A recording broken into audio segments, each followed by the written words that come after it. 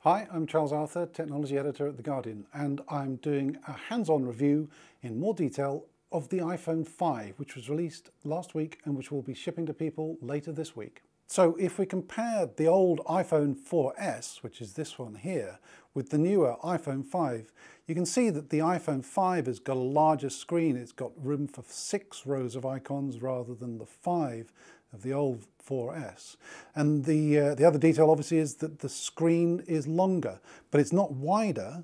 The two phones would fit over each other exactly, but it is significantly thinner.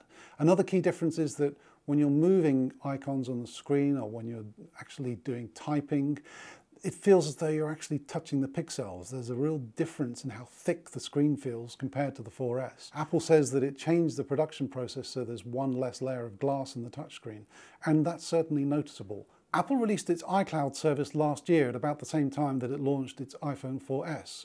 And the difference with the Icloud service is that it backs up all your phone's data. So now, if you buy an iPhone 5, you'll be able to take all the data that was backed up on your old phone, and signing in with the new account, you can put it all onto the new phone. One of the things that Apple says about the new screen, and which definitely does come through, is that the color saturation is greater. There's more highlights in the color. The color in the picture on the iPhone 5, I think, has more depth to it. There's more saturation in the greens. There's more colors in the blue in the sky, as well as the whites in the clouds. And the cloud earth shows up more browns. One of the interesting new features that Apple is introducing with the iPhone 5, and which will be available on the 4S, is the Panorama Camera function, which takes a 28 megapixel photo as you move the camera around.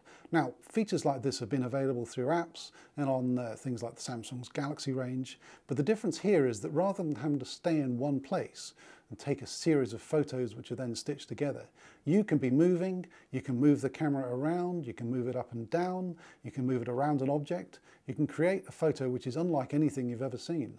I think it's going to be a big hit. Here's the panorama function on the camera, which when you press it, gives you a line in the center which you need to follow, and it's gyroscope maintained so that as you move, it takes the picture.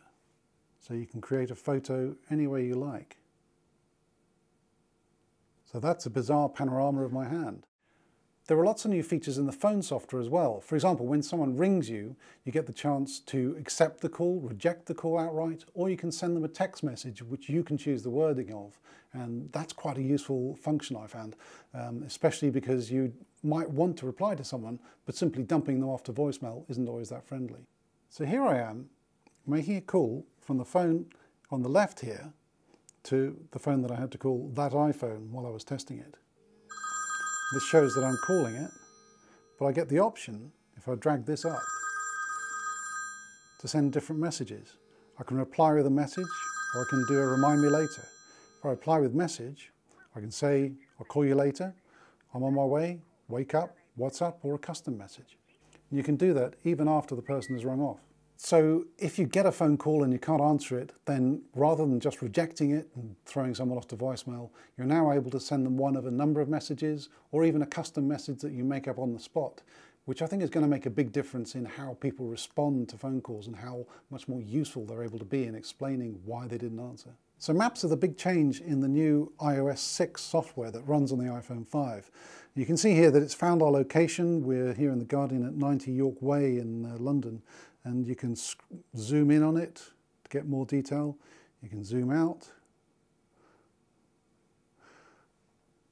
You can also go for a 3D option, which gives you a bit of an angle there. You can move it around, which is something you've been able to do on Android for a long time. You can also tilt it up and down. And this gives you a 3D view of what you're looking at. And you can add to that as well. You don't just have the standard and the hybrid, you also can have a satellite view. So as you wait for the data to load up on that, you can take us back to the Guardian again. The satellite data loads up, you can zoom in on it, turn it around. If you ever got lost as to where your north was, there's a little compass button up in the top of the screen. Some people had worried that Apple was going to be losing out by not having Google involved in the maps. But on the evidence of this, I'd say it's doing pretty well. You can see that on the new iPhone there's a different connector at the bottom, and also in fact that the headphone socket has moved down to the bottom now as well. The old 30-pin connector that was on the old iPhones is now redundant. It's been replaced by this little 9-pin connector. One key difference about the 9-pin connector is that it works either way round, so you don't have to worry about getting the plug-in the wrong way. The loss of the 30-pin connector, well, that's upset some companies, but from what I hear, accessory makers are all piling into the 9-pin devices. They're making as many of them as they can in the expectation that most people are going to be wanting the new ones rather than the old ones. One of the interesting new features of the iPhone 5, which is also part of the iOS 6 software, so will be available on the iPhone 3GS, 4 and 4S, as well as the iPads, is called Passbook. It's a way of collecting those sort of tickets that you get, which have the 2D barcodes on.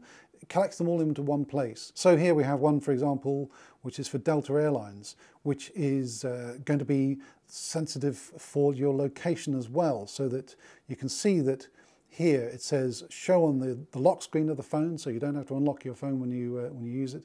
And also it's location sensitive, so that when you get into the airport, it will know that it should be coming up on the front of your phone. This is quite an interesting move by Apple. A lot of people had thought that it was going to be introducing a technology called NFC, near-field communications, in the iPhone 5. And it didn't do that at all. Instead, it's gone with Passbook, which seems to be a way of getting into commerce and transactions without actually having to put any extra chipsets in. Now, the big change, I think, that's come with the iPhone 5 and the iOS 6 software is Siri. Last year, when Siri was included in the iPhone 4S, a lot of people thought it was very underwhelming. And certainly in the UK, it wasn't that much use if you wanted to do anything involving maps, navigation, or indeed finding things. It was fine if you wanted to make voice calls, if you wanted to play music on your iPod or iPhone, or if you wanted to send text messages without having to unlock your phone. But beyond that, it wasn't so great. Now, Siri is really a remarkable device. So here's an example with the football scores. How did Tottenham Hotspur do last weekend? Tottenham Hotspur beat Reading by a score of 3-1 last Sunday. Siri can also be used to find restaurants. Find Thai restaurants near here. I found 15 Thai restaurants fairly close to you. And that's a pretty impressive list of Thai restaurants close to the Guardian. I didn't know any of them existed before. A lot of people have felt that on paper, the iPhone 5 isn't a very strong sell. They've felt it's lacked a wow factor. But I've got to say that once you start using it and once you start holding it in your hand, you start realizing that a smartphone isn't just a list of specifications on paper. A smartphone's a bundle. It's got specifications, which is things like how fast does the CPU run. It's got features like what things can you do with the camera.